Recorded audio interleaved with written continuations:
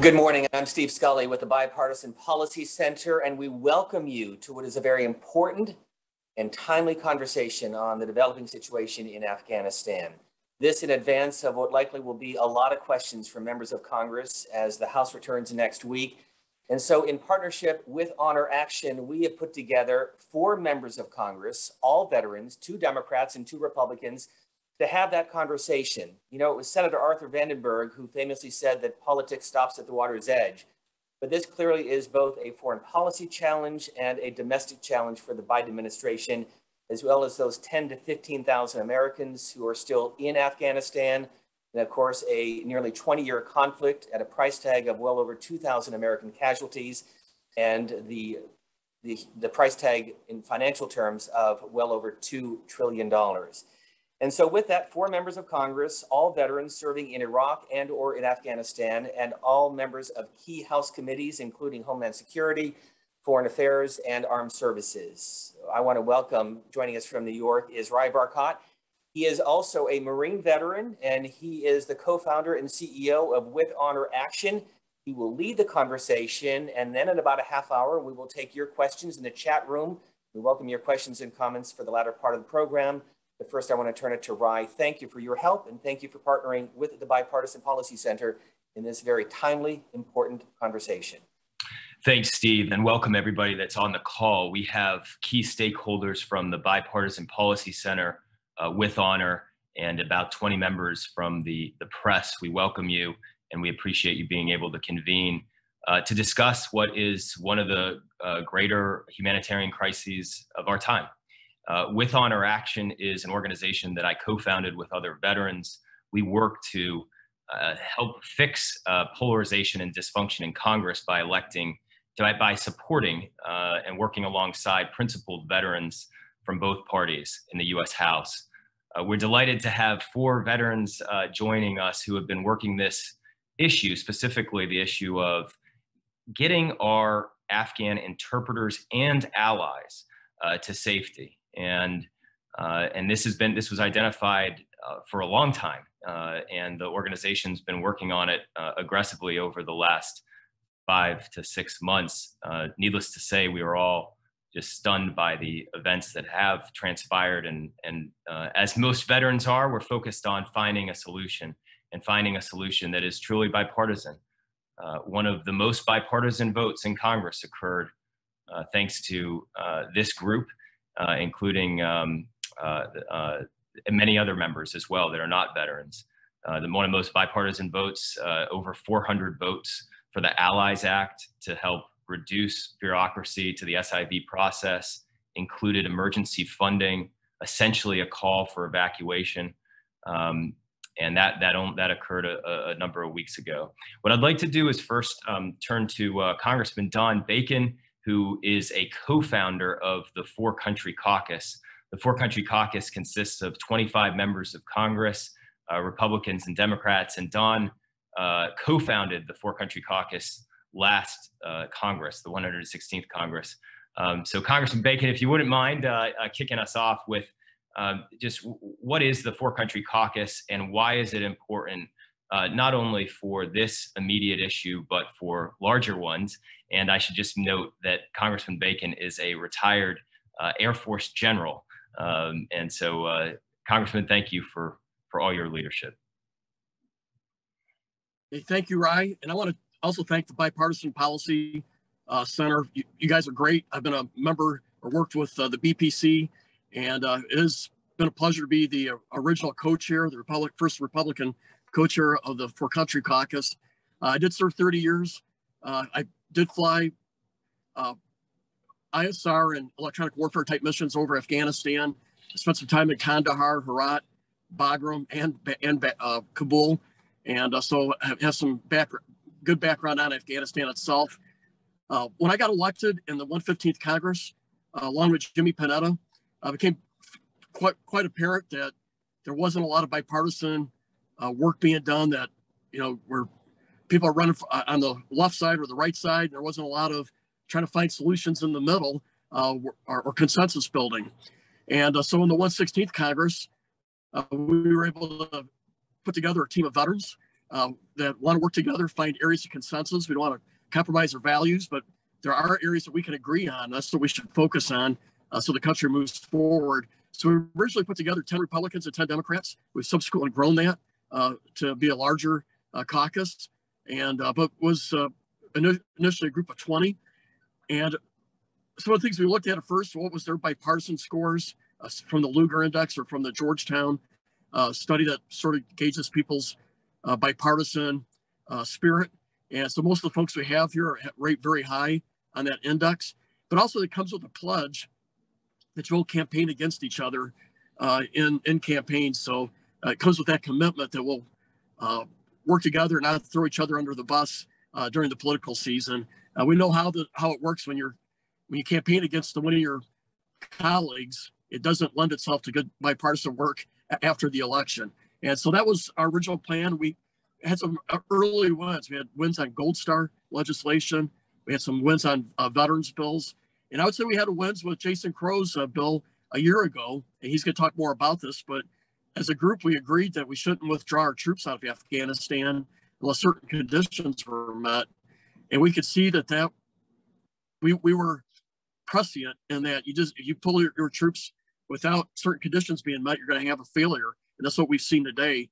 And so we voted on that over 13 months ago, and it came out of this four-country caucus. So with that, I've passed the baton on to the original co-chairs passed on the baton, but still proud to be a member and an active participant in that. And it's great working with Rye and the entire team. So Rye, with that, I yield it back to you. Thanks, Congressman Bacon from Nebraska's 2nd.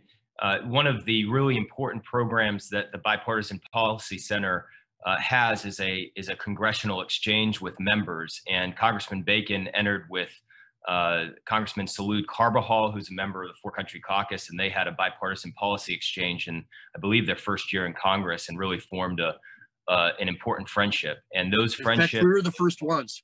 The first ones. We were the first ones to complete the program.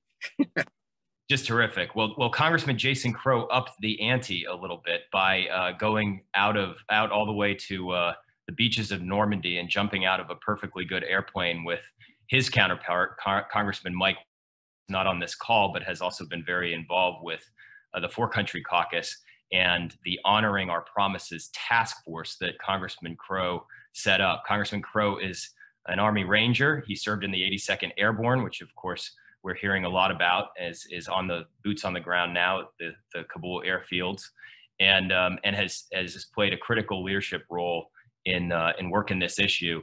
Congressman Crow, if you could maybe just kick us off with an abbreviated timeline of what has transpired, particularly over the last 4 months on this issue, and then maybe we can jump to the present and what needs to happen to fix a very difficult situation. Congressman? Yeah, absolutely. Thank you, Rai Barkot, and with Honor Action, and thank you to Steve Scully and the Bipartisan Policy Center. Appreciate your partnership and the collaborations that we've had over the last 3 years of my time in Congress, and of course to my good friends Peter Meyer, Don Bacon, and Kai Cahaley, not just members of Congress, but my fellow veterans and people that are committed to this notion that we can focus on those areas where we do agree. We don't have to beat each other up all the time. We can find some progress in areas of collaboration. And one of those biggest ones has been on the issue of our partners, our allies, not just Afghanistan, which of course is the focus of this call and many of our efforts of late, but more generally the idea that a global engagement, our partnerships and our alliances matter, that a world with an American leadership matters, and we are better off when we lead with a group and with our morals and our values. And that brings us to Afghanistan. We come at this issue, the four of us, and Rai, of course, also a combat veteran, come at this issue from a personal lens. These numbers, when we talk about Afghan SIVs, translators, 20,000 in the pipeline, these numbers have names and faces to us. These are our friends, these are our allies, these are people that we fought with and worked with shoulder to shoulder.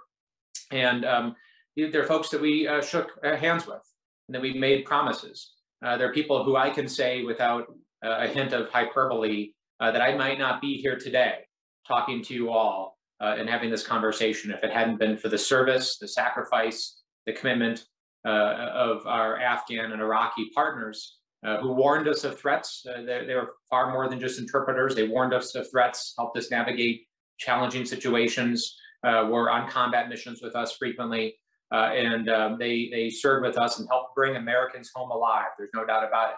And now we're in a position of having to return that favor and provide to them the same level of protection that they provided to us, and keep our promise. But there's also a moral case to be made here that, you know, if we want to lead as a nation, if we want to be the beacon of light well into the 21st century, that we have to lead with our morals, and we have to protect people who are with us in the pursuit of democracy and freedom worldwide. And finally, there's a national security case here as well, that if we are going to meet the threats of the 21st century, we are strongest when we do it with friends and alliances. That is a distinguishing factor that distinguishes us from our adversaries, is that we have alliances. But to have friends, you need to be a friend. And that's what this is about. So after the administration announced in April the end of the combat mission, which of course there's a variety of different views and perspectives in this group, but regardless of your view on that decision, this group came together immediately. We formed the Honoring Our Promises Working Group, and we started banging the drum and talking to anybody who would listen to us, holding press conferences, giving interviews, introducing legislation to say that the evacuation of our Afghan partners and friends and vulnerable folks in Afghanistan should start right away. That we knew there was a threat, that we would reach this point, that it would become too late, that we would have we would lose the capability to conduct a non-combatant evacuation effectively. That's why we wanted to start it back in April. And, you know, had that happened, we would be in a very different position right now. We could have got tens of thousands of people out over the last couple of months.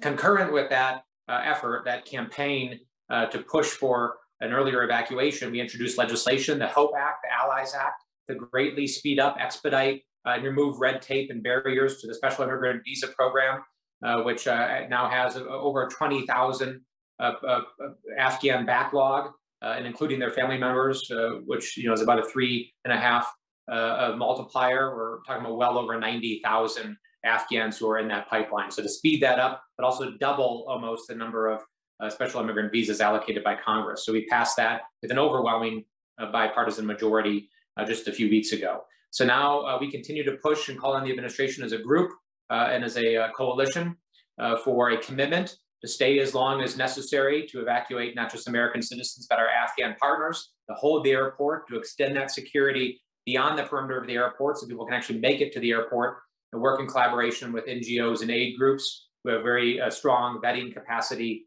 to process as many Afghans as we can in the weeks ahead. So I will stop there and turn it back over to Rob.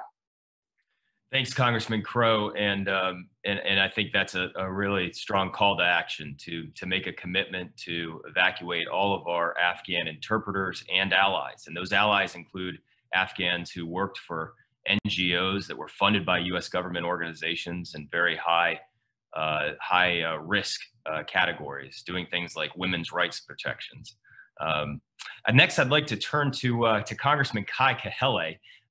Kai is the son of a Marine and a former Hawaiian state senator. He is one of the first Native Hawaiians elected to federal office, and he has flown over 100 combat sorties, some of which were in the C-17 Globemasters, aka the Moose, which we are now reading about trying to get into and getting into Kabul airport. Congressman Kahele, can you share some of your personal perspective, having served in Afghanistan and now on your first term in Congress? You bet. Thanks, Ryan, and thanks so much for putting this together. And it's great to see my colleagues. Looking forward to seeing you next week. You know, like Bryce said, I'm a member of the Hawaii Air National Guard. My skill set is as an aviator and deployed to Afghanistan in 2005 in the C-130 first to Bagram, and then went back once checked out in the C-17. The majority of my airlift missions have been in the C-17 Globemasters. So seeing pictures coming out of Kabul over the last 72 hours have been deeply personal to me because, you know, I was one of those guys flying many of those missions in Afghanistan and in Iraq. You know, for myself, you know, I spent most of Sunday, like probably most of you, watching TV and making phone calls and trying to reach out to other, in my case, colleagues and other friends that had served, you know, really upset and concerned over the rapidly deteriorating situation in Afghanistan and feeling helpless because, like Jason said, when the president announced in April that he would, in fact, pull our troops out of Afghanistan and end combat operations there, we should have begun the evacuation of, you know, thousands of American citizens and of Afghan allies to bring them to the United States, and that wasn't done. But on Sunday, you know, I didn't want to armchair quarterback this thing or play the blame game. I wanted to provide concrete solutions very, very quickly in how we could address that situation that was unfolding in Kabul. And that's not something, unfortunately, that you can do overnight. You know, we practice, and I'm still a Hawaii Air National Guardsman at the 613th Air Operations Center at Hickam Air Force Base. I still serve in the National Guard. And we practice non-combatant emergency evacuations when we exercise evacuating the South Korean Peninsula and initiating neo-ops where we have white jets and gray jets and a huge operation to evacuate people off the pen. Those same types of applications needed to happen at Kabul and need to happen over the next few weeks. That's a major campaign that's going to have to take place. And so having an arbitrary date of August 31st, not committing to making sure that every single Afghan interpreter and our friends and our allies that helped us in Afghanistan and provided a safe airfield for myself and my crew members to fly into time and time again. You know, that's something that I'm calling on this administration to commit to and make sure that everyone gets out and nobody gets left behind. So thanks, Ryan, for having me here, and happy to talk later about specifics in regards to NEO airlift and how we should be executing this out.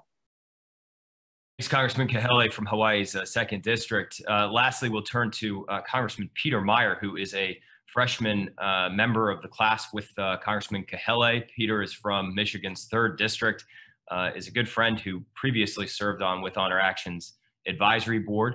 He is was an Army sergeant in the military intelligence, served in Iraq, and has been in Afghanistan with in various humanitarian capacities before running for Congress. He's also a member of the Honoring Our Promises task force that Congressman Crow and Moulton from the Four Country Caucus founded.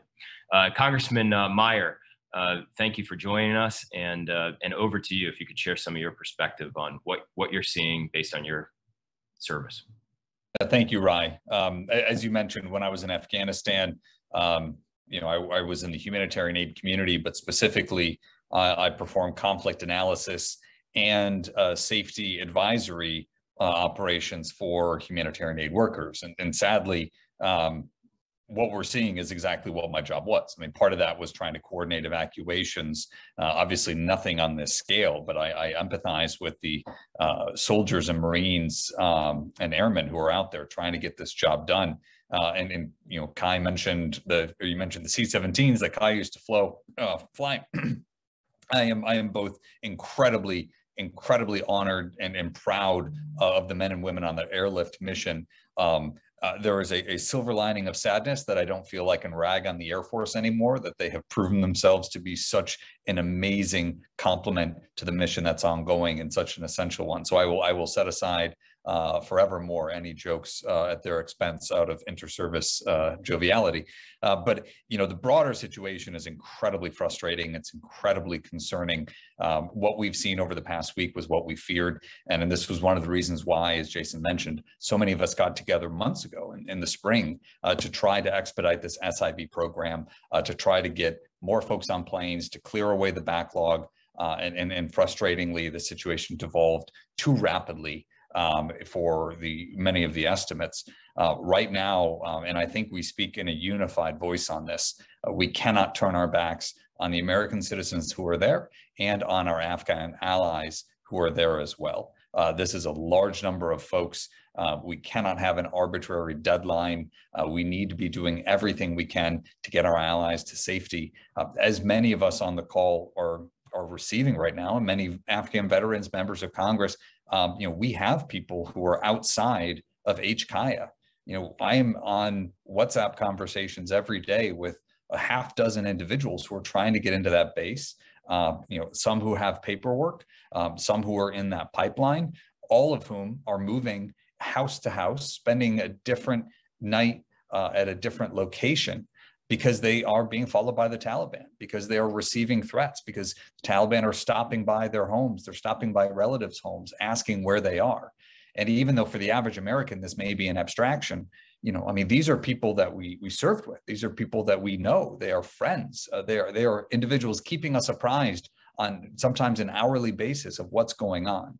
And I think we need to do right by them. And I'm deeply concerned about what the long-term ramifications will be for our veterans community, for civil military relations, and for our global standing, right? We are where we are today. We cannot turn back the clock. We can't get in a time machine, but we can decide how we carry forward and whether or not we honor the promises to those who risk their lives in support of our mission, or if we betray them and have a lasting stain on America's foreign intervention. So I'm proud to be part of this group. I look forward to the questions and just have to reiterate, we need to get this job done. We cannot give up.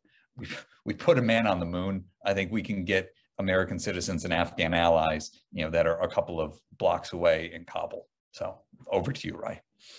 Thanks, Congressman Meyer. Much appreciated. We're going to turn now to Q&A. We have until 11:30. We're going to start off with a question from With Honor's co-founder, David Gergen, known to many of you on the line, former presidential advisor, mentor to many of us, including myself when I was in graduate school. And David, thank you for following this issue closely and for all that you've done to help get With Honor off the ground and support our work alongside the Bipartisan Veteran Four-Country Caucus that each of the four members that we just heard of are active participants in. David, over to you, sir. Right, thank you, and thank you especially to the veterans who joined us today. You're doing the Lord's work, and I hope you'll keep at it, because I think your pressure and your sort of moral suasion exceeds that of anybody else in this conversation, in the national conversation, and that's why it's so important that you guys keep talking. I have a current concern that I may be misreading this, but it seems to me that gradually the administration has been trying to split apart the question of getting the Americans home from the question of getting the Afghan allies home. Notably, in the last couple of days, both Milley and frankly the president dodged when they asked the question, are you trying to bring both out, or is it the Americans? And it was left hanging in the air in a sort of an ominous way. Is it going to be reasonably possible to get these Afghans out if they're hiding in houses? How do we do that? I'm worried that the U.S. military is going to say, Milley has been saying it, listen, that's beyond our capacity. We can do things at the airport, but we can't do things on the streets of Kabul. It's just beyond our capacity. How do we think about this, and how do we drive home and win the argument, and then we get the right action on these people who are the Afghan allies who are not able to get to the airport, who are going home discouraged and getting beaten up and all the rest, and they live in danger of their lives. That's one question. Second question, very quickly. Have you guys asked for an audience at the White House or at the State Department to discuss your concerns? I think it could be very helpful to have a group of veterans representing different aspects of the veterans movement to sit down in the Roosevelt room and talk about this and explain and try to get commitments from people there. And they can then tell you firsthand why it's so hard and it's got to. But again, thank you, Ryan. Thank you all. Thanks, David, for that question. What I'd propose is that we combine the response and Congressman Crow, if you would be willing to take it, and then we'll jump into other questions from our journalists that are on the line. Steve from the Bipartisan Policy Center will moderate the rest of the conversation. Congressman Crow. Yeah, thank you, Ryan, and thank you, David, for that question and for your continued leadership and mentorship in this space as well.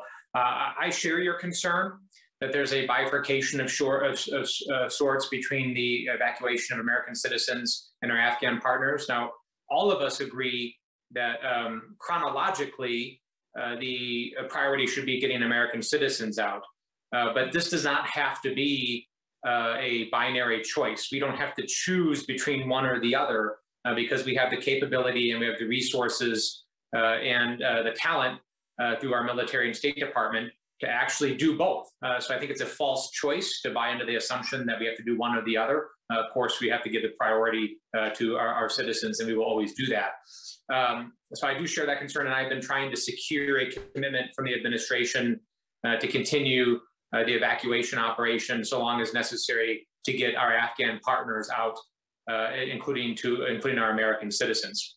I think that is extremely important to say, and I know all of us on the call have been trying to secure that commitment as well. And with regard to engagement, I've been in regular communication with senior White House officials, with members of the National Security Council and State Department and others, and continue to push that case both personally and publicly in those communications.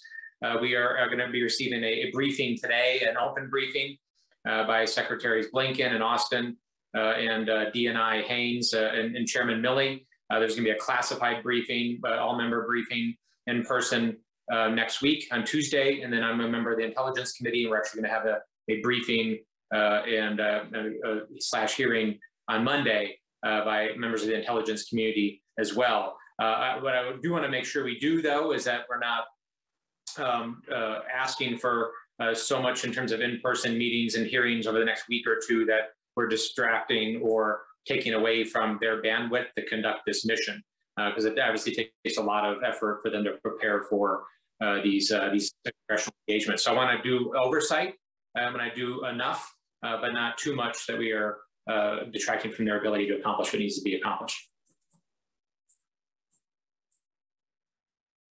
Congressman, and Ryan, I'm going to come back to you at the end for some closing thoughts, but a lot of questions coming in from John Hogan, and I'm going to direct this question to Congressman Kaheley. And Congressman, the question is President Trump's Taliban agreement.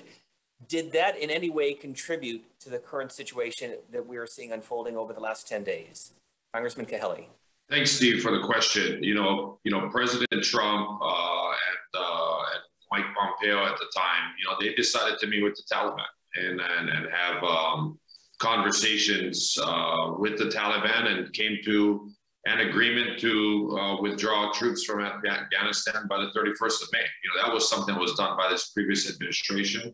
And, the Biden administration, when they came into office, had a decision because the Trump administration had scaled down troops in combat operations in Afghanistan, and there was this truce at the time. The president had a choice: either go back on that promise that the Trump administration had made, and then resume combat operations, and with a ground force incapable to do that, and you would have to surge and bring more troops in, or bring our troops home and end combat operations. I fully supported President Biden's decision to do that.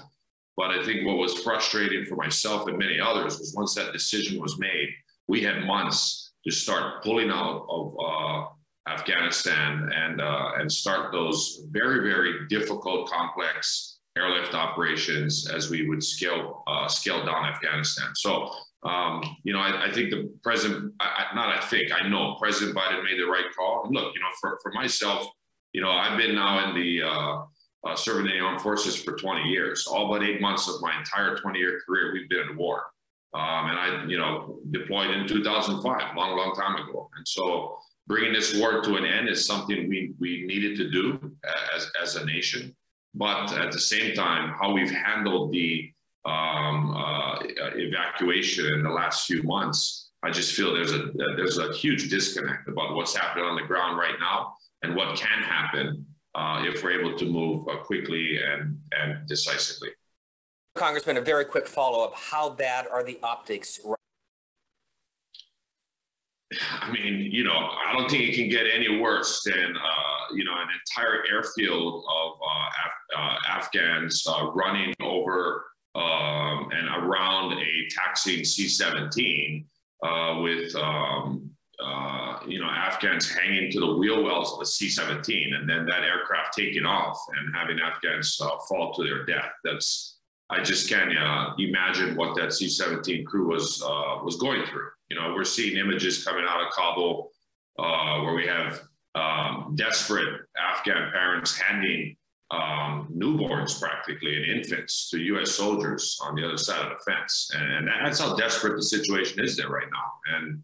And we need leadership, and we need clear, swift decisions. And this is no time for armchair quarterbacking and courses of action. It's time to move. And we're here to support this administration to do that. But we need quick decisions by this administration.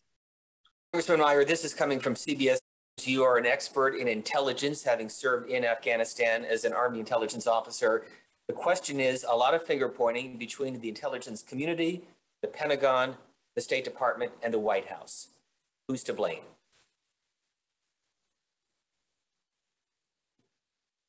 Question of who's to blame.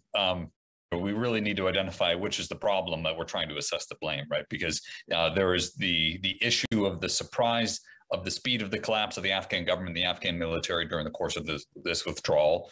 There's the broader question on just our ability to negotiate and establish rapport with the Taliban and their intentions. And then there's the much broader, the 40,000-foot view, just the operational and strategic failures that have underpinned our post 9/11 conflicts.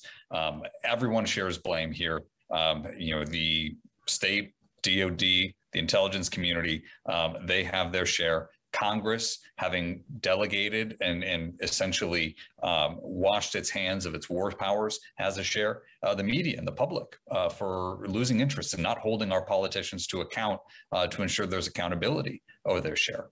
Right now, I'm very concerned. If we look at the specific level, I'm very concerned that either the intelligence community did not pick up on mid-level negotiations and accommodations that were made between the Taliban and provincial governors, regional power brokers, district chiefs of police, district governors, those underpinning the Afghan government and Afghan national security forces that disappeared overnight. Either they hadn't anticipated that degree, had overassessed their strength, or their warnings were not heeded. And obviously, even internally within the administration, there's a lot of finger pointing going on. But I come back to that overarching point of there will be plenty of time for recriminations. I am deeply frustrated and have certainly made my own comments on who I think owes fault for how we arrived at this situation. But we need to make sure we get all American citizens and our Afghan allies out. The August 31st deadline is contributing to the chaos and the panic at the airport, because you have Afghans who think that they have 10 days to get out of this country or that door is closing forever. That's why we're seeing crowds. That's why we're seeing chaos, right? We have created a deadline where we have agreed to a deadline imposed by the Taliban. As a result, we are forcing the situation to be more chaotic, to be more tense, and to be more dangerous and volatile than it needs to be. And I agree with Kai. I mean, we need strong, clear leadership on what our plans are. And I hope we see that from President Biden soon, because if not, I fear the situation on the ground will only get worse. And again, no amount of intelligence preparation can tell you how a chaotic situation is going to unfold. I mean, once that collapse begins, it spirals in any potential direction. And I also fear that we haven't seen the worst, that the horrific images of children falling from the young teenager who fell from that C-17 and died, the babies being passed to their parents. I mean, this is tragic. This is heartbreaking. But there are plenty of ways in which this could get far worse, far quickly. Congressman Crow, you're a member of the House Intelligence and the House Armed Services Committee, and this is from Sarah Wire of the LA Times. And the question essentially is, how do you balance the tensions and the responsibilities as a member of your party versus the background you have as a veteran and somebody who served in the region? Yeah, thanks for the question. There's no balance that I think has to be done there. I mean, I am an American first and foremost. I'm somebody who has taken an oath That oath is not to a political party. That oath is to the Constitution and to the United States of America. And that's what guides my work. And I think that's been abundantly clear in our work together with this group in the last 4 months that, if there's something that's going wrong or not well, we're going to say it. And we're going to try to fix it and do what needs to be done. I will say, as a member of the Intelligence and the Armed Services Committee, I'm one of the few members that sit on both of those, and obviously have a combat background in addition to that. I believe I'm the only, at least Democrat combat veteran on that committee, the Intelligence Committee. I couldn't agree more with what Peter just said in terms of how we look at this intelligence assessment.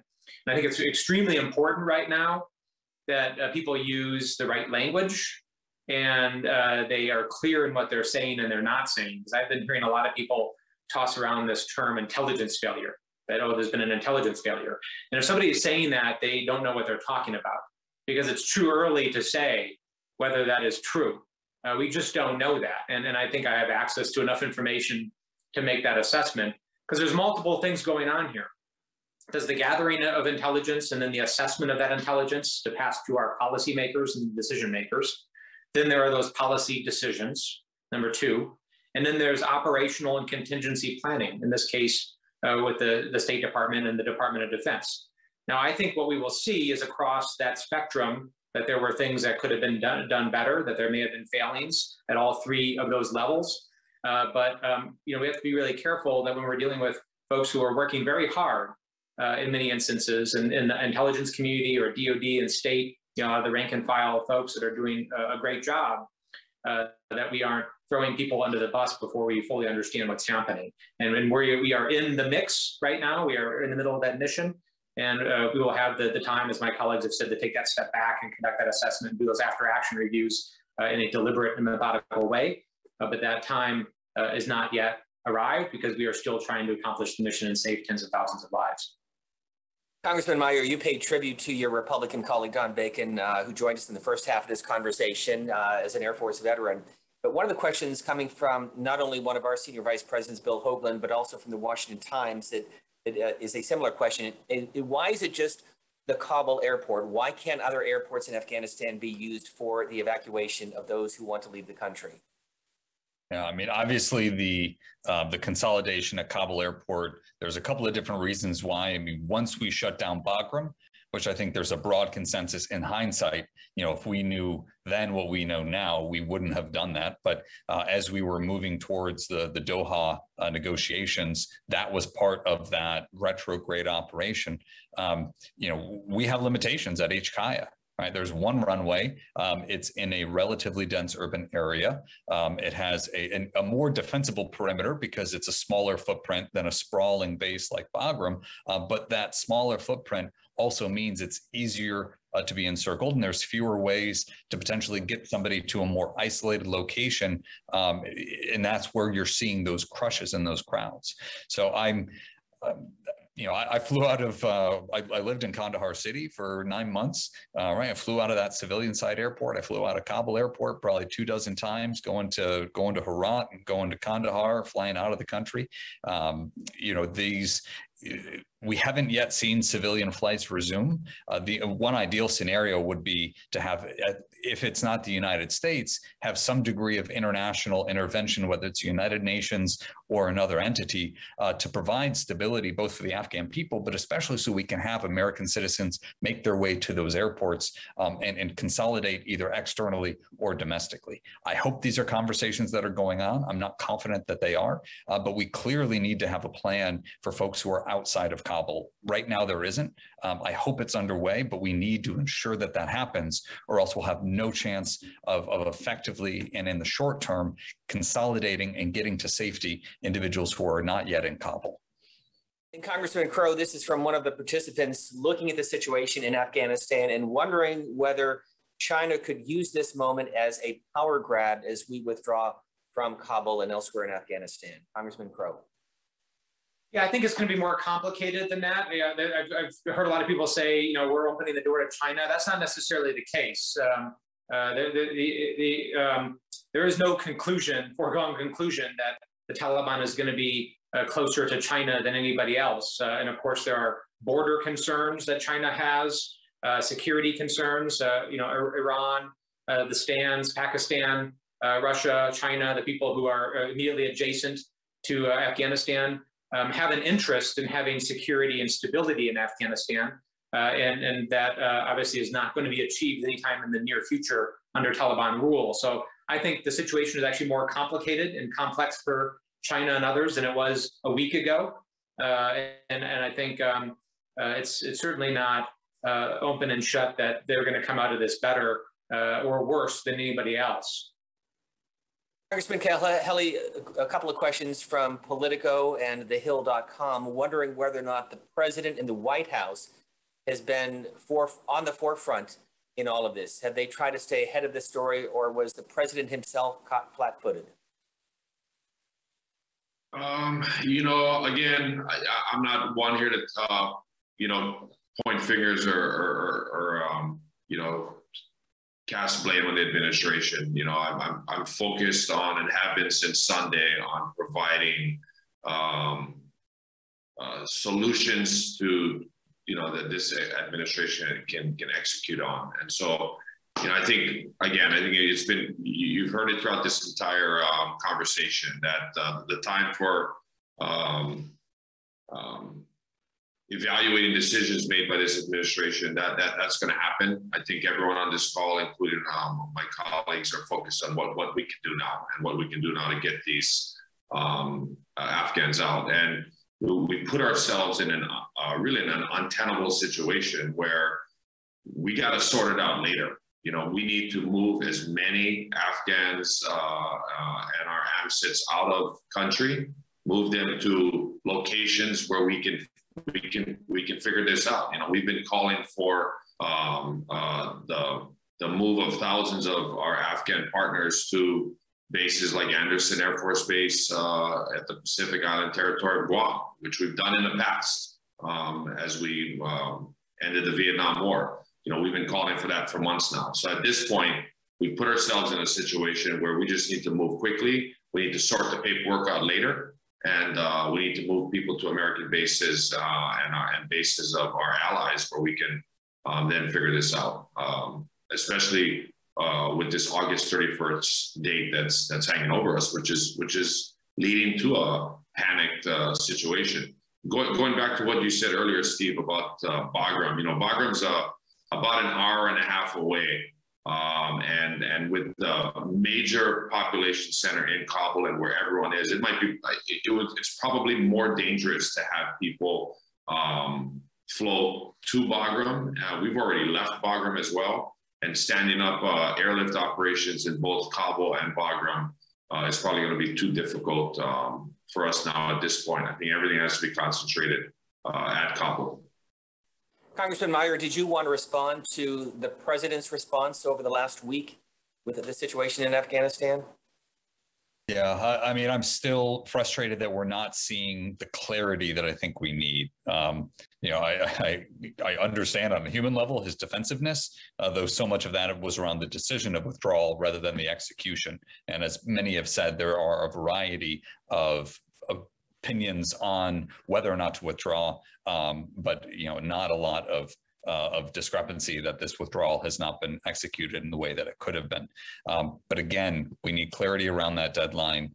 Within the recent interview with George Stephanopoulos, it had to be dragged out. This would be something that specifically it had to be dragged out that American citizens, that the DOD was looking at continuing to try to help them out after August 31st.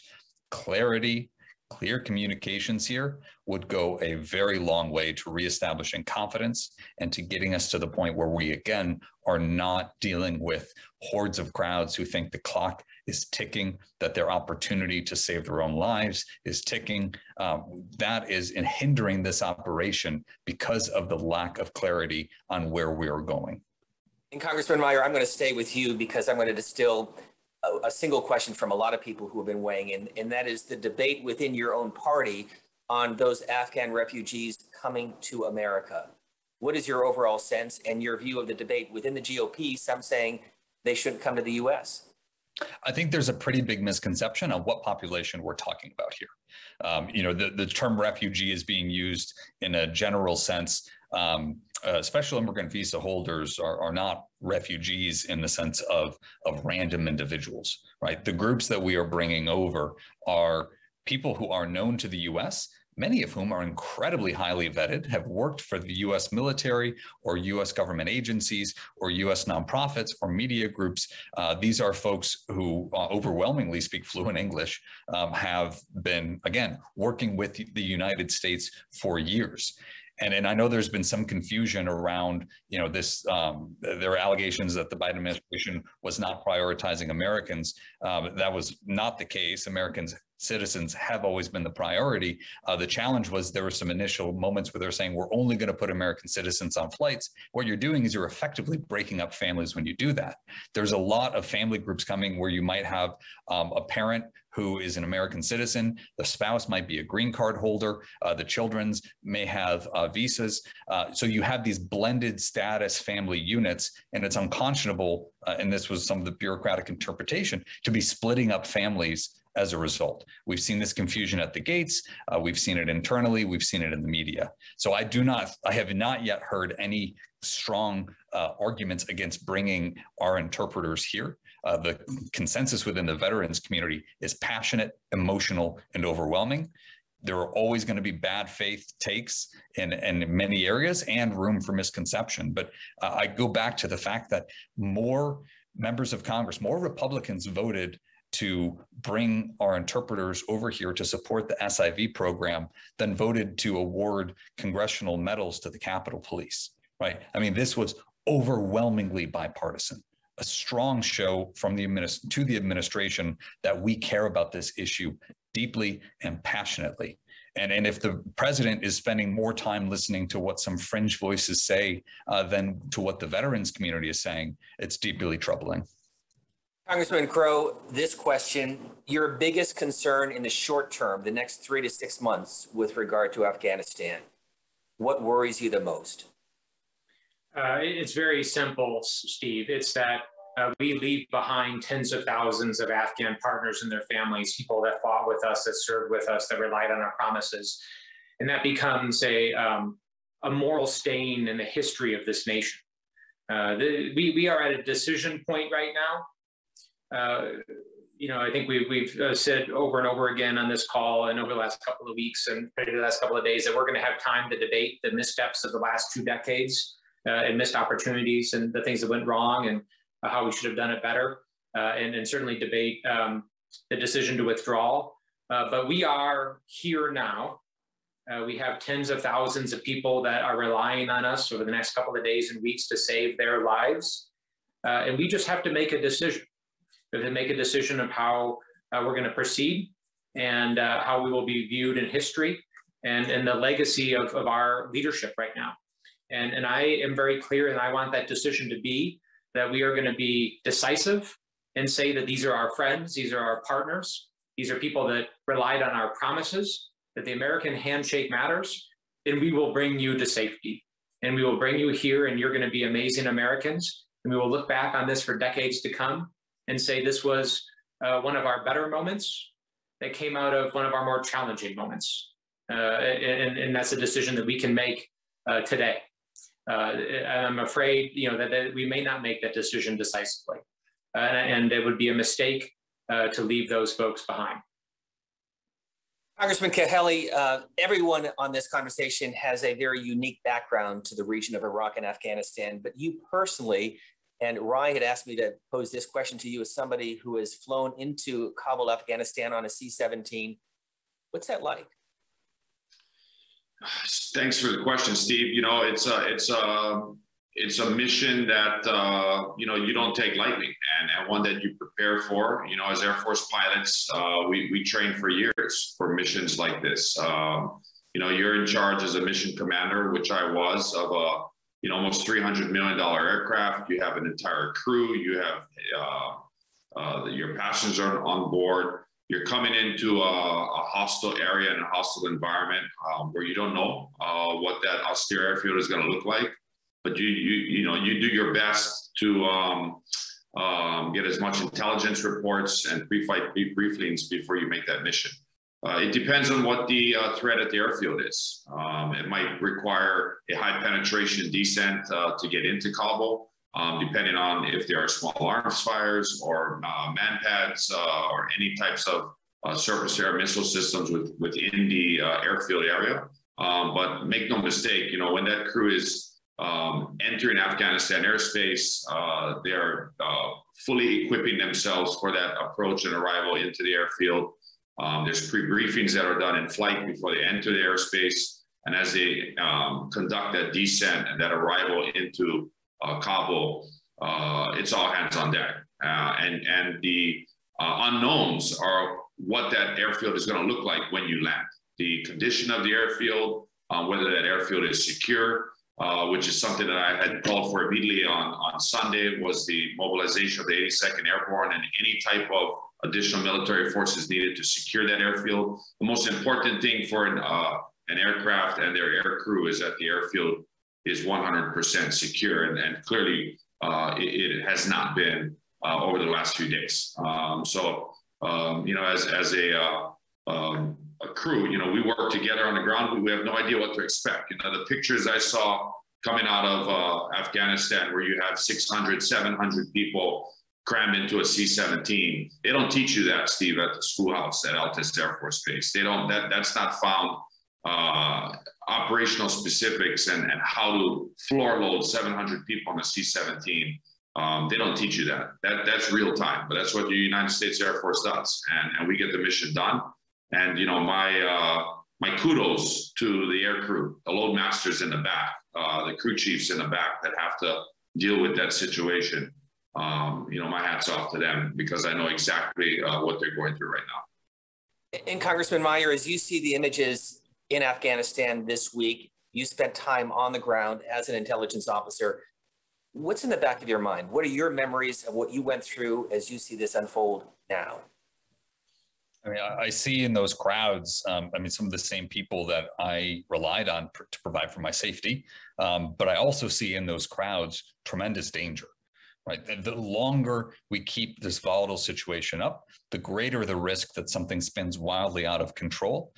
The more that DOD and state are still in a reactive mode, and they should be focused on this immediate task. This is an all hands on deck task.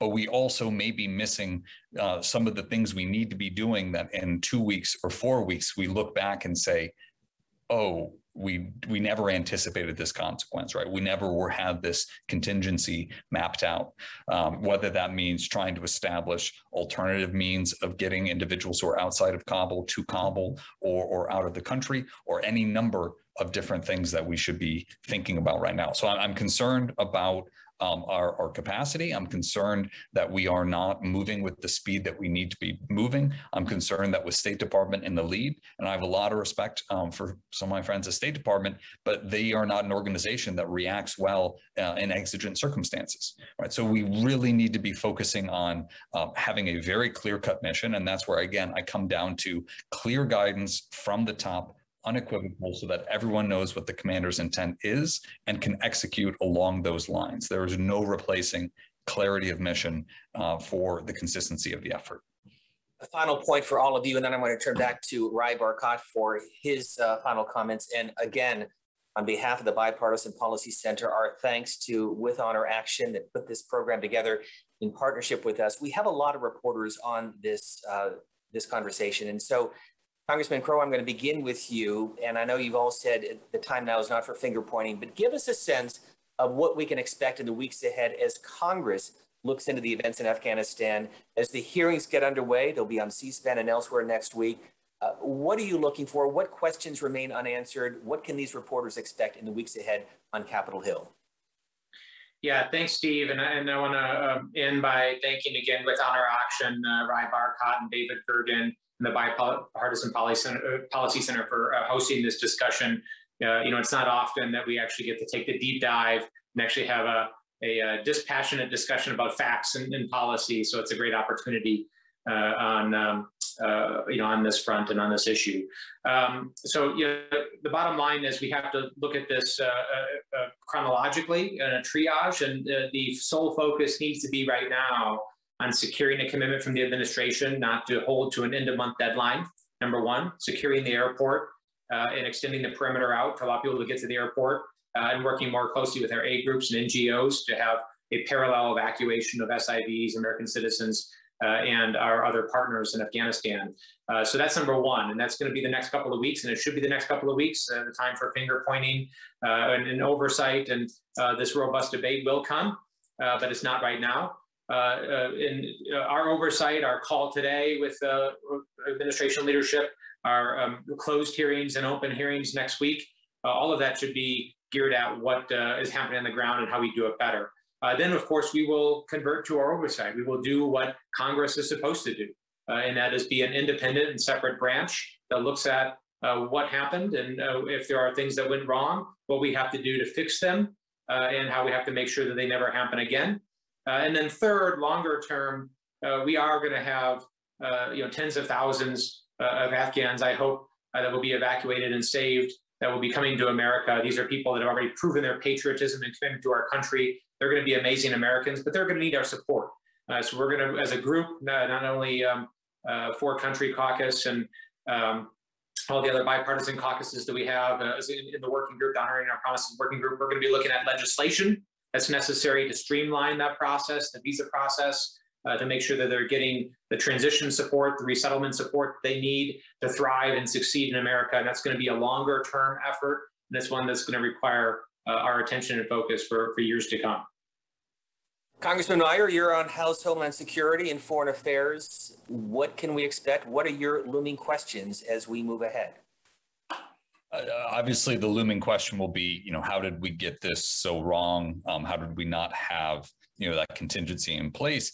But I do think we need to be looking at also the much broader picture, right? I mean, the conclusion of this conflict, if we are looking at the conclusion right now, this marks 20 years of our post 9/11 conflicts. We need to be looking at the congressional war powers. We need to be looking at how the legislative branch receives and analyzes intelligence. I strongly believe we need an independent intelligence analysis bureau similar to the Congressional Budget Office, so that there's room for dissenting opinions and less room for manipulation of analytical conclusions by any executive. I think we need to also be taking that broader look at how our diplomatic corps, at how the State Department, at how the Department of Defense, and how the intelligence community, how they are provided and held to account for longer term strategic priorities. This has been a signature feature of our post 9/11 conflicts, the sense of mission creep, of drift, the self-licking ice cream cone, just the momentum and the perpetuity that these conflicts have created without any real solid answer of what are we doing there? What is the mission and what victory look like? So I think we need to be unsparing and unrestrained in terms of how wide we open the aperture there. But again, I think that this is, not just the botched withdrawal and the chaos that we've seen unfold, but really this puts a fine point on the entirety of our conflict in Afghanistan, and in many ways also wraps in some of the challenges we saw and the failures in our conflict in Iraq. And finally, Congressman Kahele, you get the award for joining us at the earliest hour in Hawaii. So we thank you for getting up so early. But the same question to you, moving ahead. You're a member of the House Armed Services Committee. What questions do you need answered? And as these reporters prepare next week, what can they expect? Well, we're going to start hearings on the Armed Services Committee next week, and they'll be asking a lot of those questions that both of my colleagues have mentioned, and to take a look at what went wrong, what decisions were made by previous administrations, this current administration, to put us in this situation that we're in now. And I think you're going to see members of Congress like myself and my colleagues focus on the situation at hand. The suggestion by David for a small group of us to meet with the White House is I think a great one, and that's what I'm going to work with my colleagues to see if we can put together lead on. At the end of the day, Steve, the United States, we have a moral obligation to be a defender of human rights. We need to make sure every Afghan ally that helped us, that worked alongside with us, that are friends to us, get out of Afghanistan, or they're going to die. The Taliban are ruthless, and when we leave, it's going to be a much different country than it is now. And the United States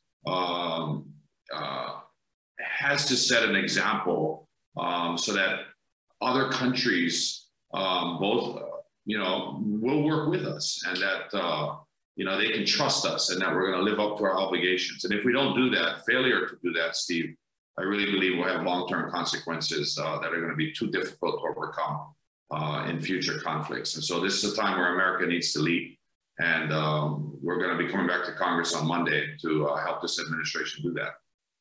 A conversation with 4 members of Congress, 2 Democrats, 2 Republicans, all veterans. Congressman Kahele is joining us from Hawaii, Democrat from that state's 2nd District. We thank you for being with us. Congressman Peter Meyer, who's joining us from Michigan's 3rd Congressional District, a Republican, and Congressman Jason Crow from the 6th Congressional District in Colorado, Democrat. We also want to thank Congressman Don Bacon, who joined us in the first half of the program, Republican from Nebraska's 2nd Congressional District. So, gentlemen, thank you for being with us.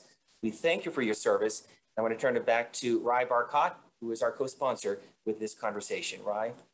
Steve, thank you. Thank you, Congressman, 4 members of the bipartisan all-veteran 4-country caucus that With Honor Action works alongside. This is a critical issue, as we've heard. We are staying on it. Please follow With Honor Action and Congressman Crow's website and social media for updates on the Honoring Our Promises task force. There will be another press conference at the House Triangle by the 4-country caucus on Monday at 5:30. They'll be announcing a letter to the president that includes some of the content that we heard here today. I also just want to mention that we have hundreds of people across the country who are joining this call who are concerned citizens. And I really would like to encourage you to do whatever you can to send one simple message, and that is that the president needs to call for an evacuation of all of our Afghan interpreters and allies. The call has been made by the president to evacuate all American citizens. It has not been made for our Afghan allies. This is an urgent and chaotic situation, and that's something that you can do to help. And lastly, I'd like to thank the members of the press who joined for this call. You are playing a critical role both in this situation and many others in our democracy. Thank you all again.